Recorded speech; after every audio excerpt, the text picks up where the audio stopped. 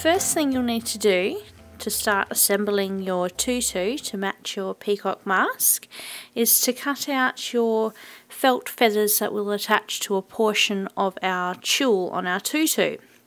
The pattern suggests 30. I'm also doing 30 on mine. However, you can choose to do as many or as few as you like. Each feather has 4 felt pieces to each size, and the 3 smaller pieces all have the double-sided webbing or interfacing attached to them, and we're going to iron them on to our main one, which has no webbing or interfacing on it. We're going to press these down, and you will notice if you are making 30, you will need to cut out 120 pieces all up. If you have a child of the right age and skill set, this could be a job for them to assist with.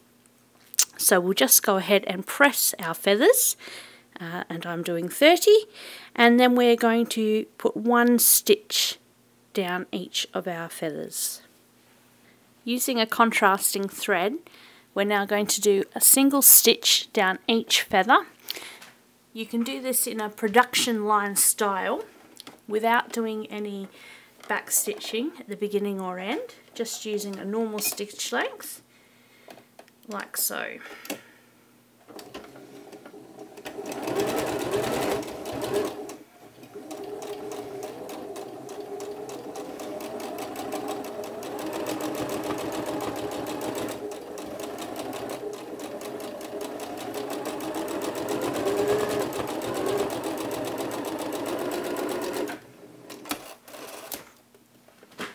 I won't make you endure any further, but as you can see, you can keep going and stitch them all in a big long line and then trim them off.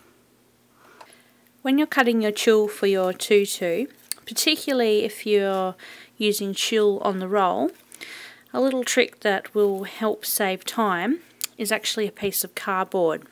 Cut a piece of cardboard the length that your tulle piece needs to be, so that's twice the length of the size of the skirt length that you would like, and then take your tulle, hold it to the top, and then simply wrap your tulle from the roll around your cardboard,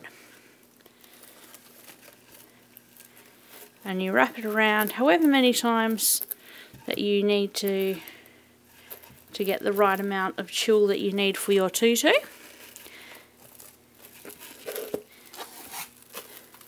Then, when you've got enough, trim your tulle from the roll.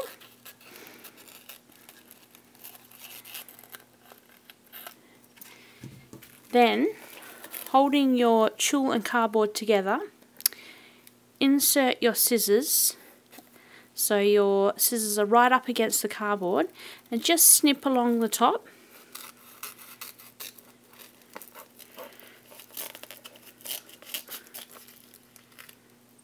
Hold that tulle against the cardboard, flip it up the other side, and then do exactly the same at the other end. So insert your scissors right up against the cardboard and trim right up against the top.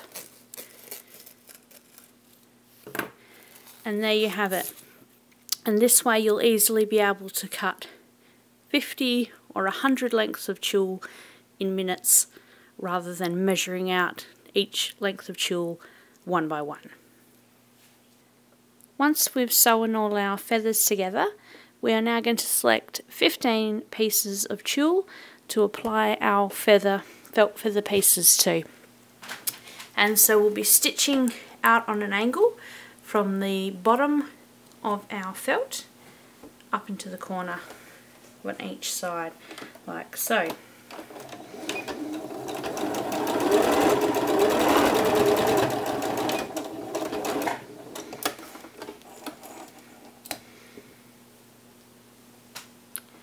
And I'll be repeating this step just for the other side of the feather.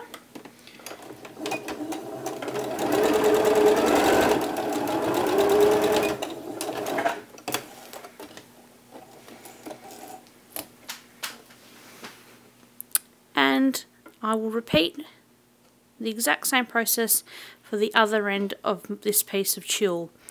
So each piece of tulle will have 2 pieces of felt feather applique on it.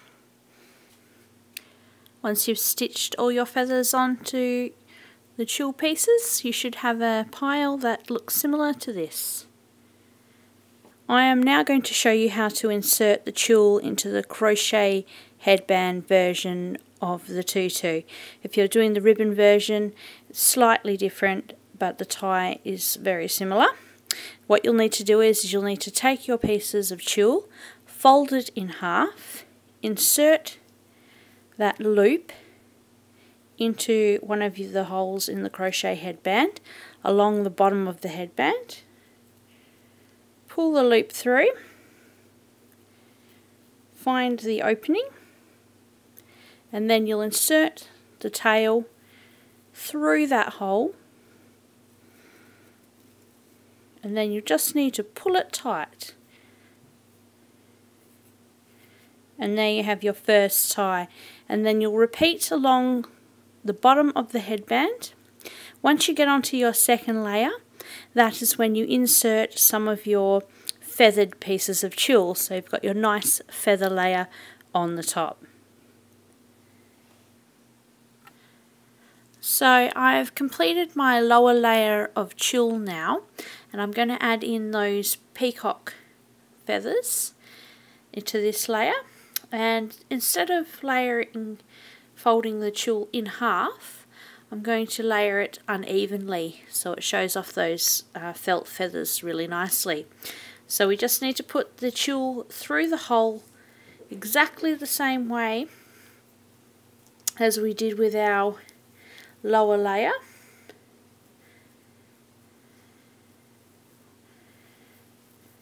Find the opening and then just thread our feathers through and pull, and there we have it. And you may like to do more at the back, or choose a back side for your tutu and put more on the back as opposed to the front, so it looks like a real peacock's tail. So once you've added your top layer of tulle, your tutu should look similar to that of mine here. This is the mask and the peacock tutu together. The peacock mask and tutu patterns can be found on the Rebecca Page website.